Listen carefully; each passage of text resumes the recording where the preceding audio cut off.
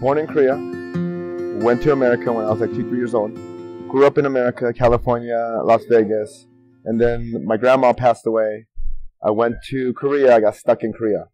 First day I landed, they took away my passport. Then they gave me a chance to, appeal my case and everything. And in the final sentencing, they were like, nope.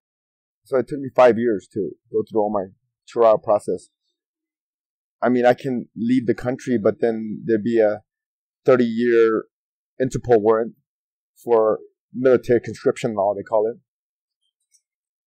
And so they gave me a choice because I came right at the age gap line of like 31, and it's till 36.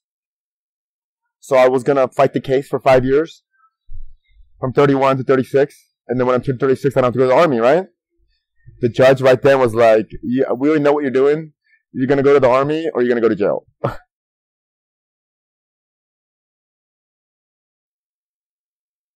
Just wake up, do push-ups, run, exercise, clean my gun, and then go guard the border. It's called the 30th parallel. So my thing was like I had like my own, how you say, to keep my mentalness intact. I would work out, I would write, and I would will myself to whatever I need to do.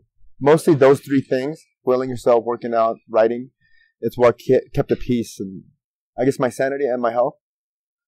Because you work out every day for 5 years or 2 years or 1 year or whatever, and it changes your body. It makes you, it makes you the best you can be. It makes your body 100%. I don't regret anything because I'm here now. I came out of the army, and I came out of this Korean bubble, this little South Korean, North Korean bubble, and you get to see the real world again. Like I didn't get to use a cell phone for 2 years. That was one of the laws in the Korean army. You can't have a cell phone. And then right when I got out of the army, guess what? They changed the law. You can have a cell phone now. So like I used to be only communicating with the world with one email on one day, like on a Sunday. I get to like check my email and do a Skype call to my family and my little sister, older sister, my mom and dad, which they don't even know how to use. Asian parents, they don't know how to use fucking Skype. They're like, what's Skype? So like I had this little communication with the world, and I came out and I was like, the world was fucked up even more than I went in.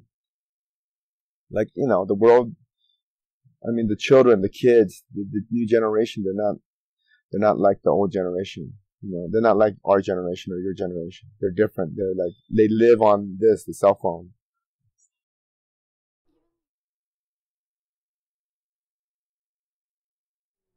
Colombia. So I came out of the army 2019 December.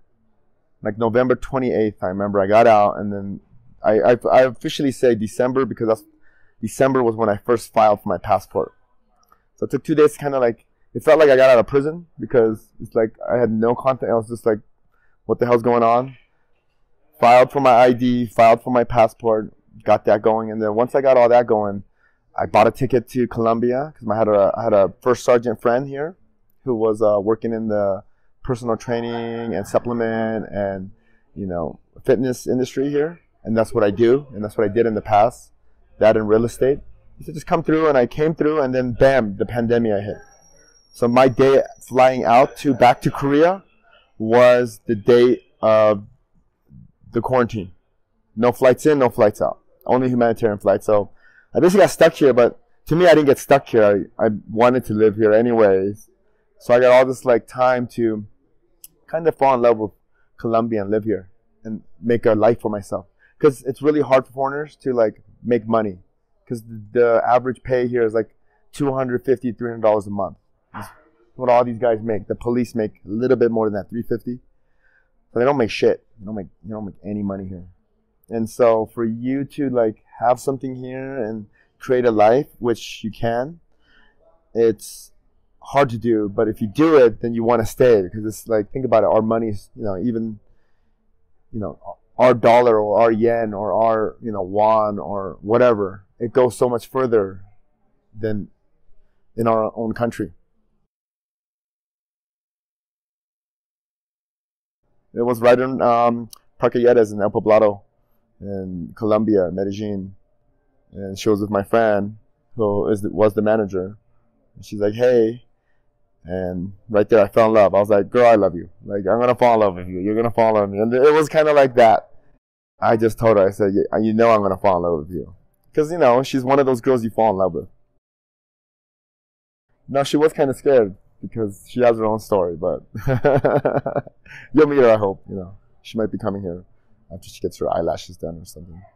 And then she was there like for 3 weeks, came back for me for 3 more weeks, and then she left, and I couldn't be without her, so I was like, hey, I'll come see you 2 days later after she left. I just kind of like showed up.